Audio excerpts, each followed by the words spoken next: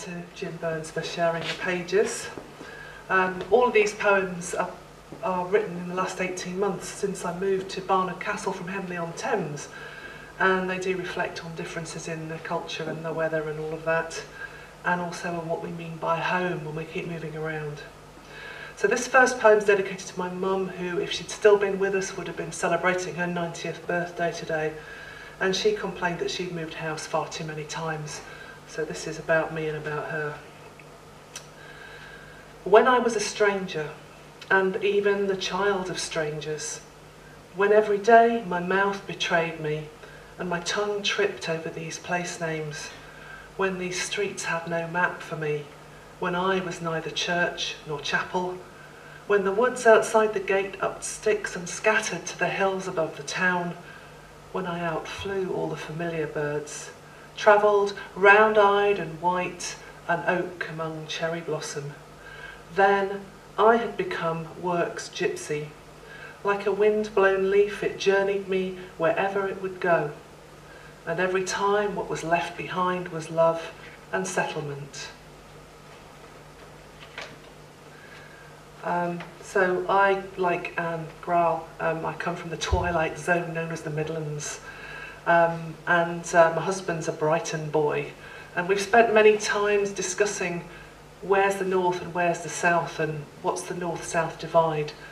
And so this poem's about that without using the words north, south or divide. And I've read it, I think, before at the Westgarth, and it's called Drawing the Line. Ruler it from Bristol to the Wash, by way of Watford Gap. Or if not there, perhaps the sword-dawn standoff where the Saxon meets the Dane, where Whitehorse chalk gives way to clints and grikes, and outcropped rocks erupt from storybook hills. Weather's watershed, where summertime and winter kiss and part. The picnic scarp, where quiche goes lidded down as pies, and lunchtime's gravy into dinner, which is tea. The black pudding border, tripe's extent, in ploughman's terms the Cheddar-Cheshire line. The disparity of champagne socialists and food bank pragmatists, where butterings of smug knife edge into a scrape of hope.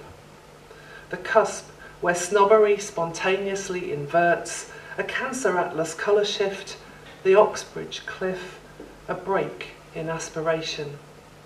That elusive isogloss, where pronunciation's not so much received as thrown like pots or punches. The millstone, where vowels are ground as flat as limestone pavement, and the glottals stop.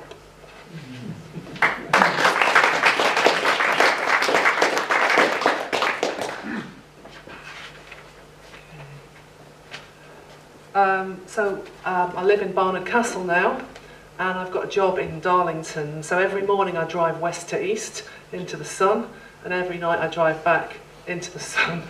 And I often have the sun in my eyes, and I get to see some lovely sunrises and sunsets. And I drive along the A67, which is a wonderful road across the spine of a hill with fantastic views on either side. So this poem is about my commute to work, and it's called The Love Song for the A67. The sun is a god today, and all the bare-fingered trees his supplicants. What he lacks in heat, he compensates with colour. I drove to work today on roads of gold. Today he presides over all his meetings.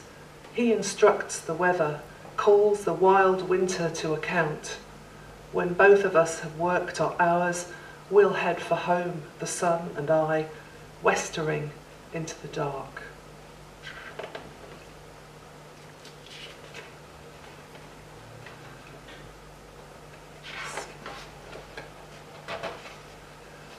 So our house in Barnard Castle backs onto fields, and the local farmer, sometimes there's sheep in the field there and sometimes there's not. And today I looked out and I saw the first of this year's lambs, so I thought I'd read this one. I go out and have a chat with the sheep sometimes, especially when I come home from work. I lean over the fence and have a little word with them. And we've got to know them sort of across the year. So this was written last summer, Sheep in Midsummer. The sheep are back in the top field again, their clean backs narrowed by shearing, heads down to crop-rich pasture. They were here in March, with lambs so new they still had navel strings and butted their dam's flanks feeding. I rescued one, lost across the hedge, its small hooves planted in our neighbour's garden, held him by his round and solid chest, through his thin fleece felt his small heart thump as I lifted him back to his mother's safekeeping. There will come that terrible night in August, when the lone yows bleat upon the darkness, their grown lambs shepherded into tall trucks and borne away, stumbling to market. It's cheerful for you, Morbs, that one. So, as I mentioned, I work in Darlington, and I've got a job in this company that does research in science and engineering.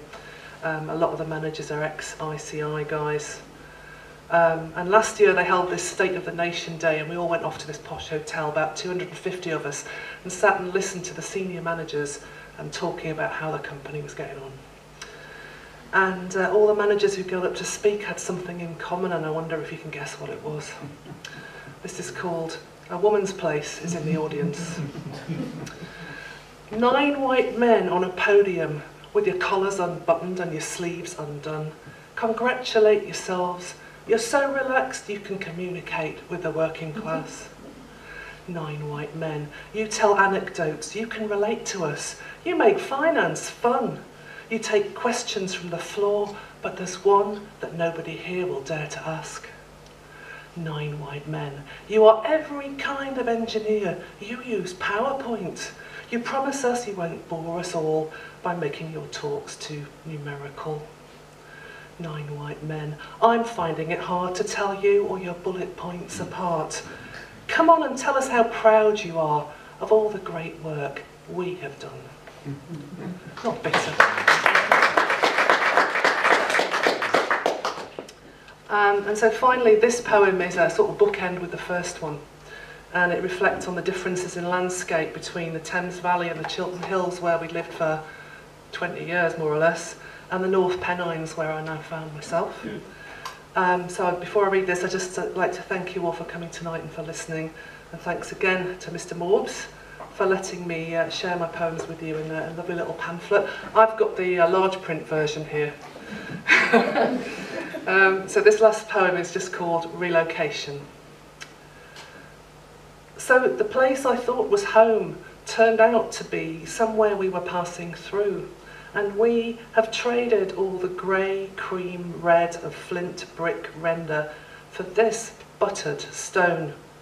Beechwoods for bare hills, accents clipped like lawns for vowels as broad as fells. The green-spined lane became a hard grey road.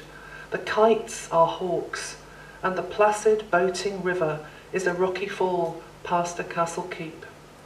Life pitches our tent in a different portion of the desert. We make it ours. I can no longer tell you where my heart is. Thank you.